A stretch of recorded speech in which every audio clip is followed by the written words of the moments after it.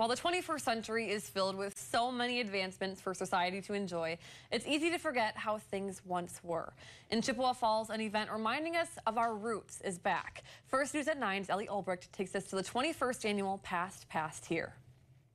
This weekend, each step taken at Marshall Park in Chippewa Falls was a step further back in time, bringing people all the way back to the late 1700s and early 1800s. We started it for it to be educational. In fact, the first people that I met that were doing this were all retired teachers who had degrees in history, and so that they had an interest in teaching people about this era.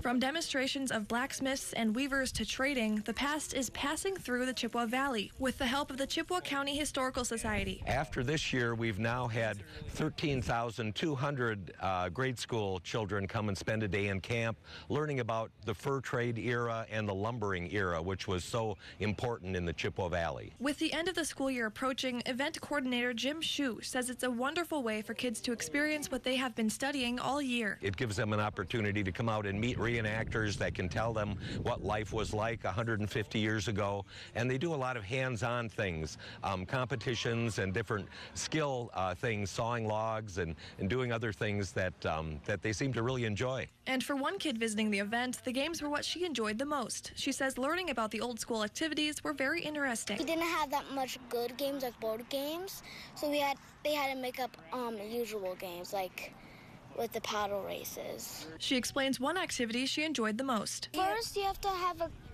paddle on a cup, and then you have to go on the wood, and then under wood, and then you have to go around the basket doing that same thing. The idea of learning history in an engaging and fun way is something that, what Shue says, makes them special. The goal of the Chippewa County Historical Society is to share our rich history with people, and what better way than to have them come out and see what life used to be like here. In Chippewa Falls, Ellie Ulbricht, First News at 9. Organizers say more than 1,500 people attended the Past Here event throughout the weekend.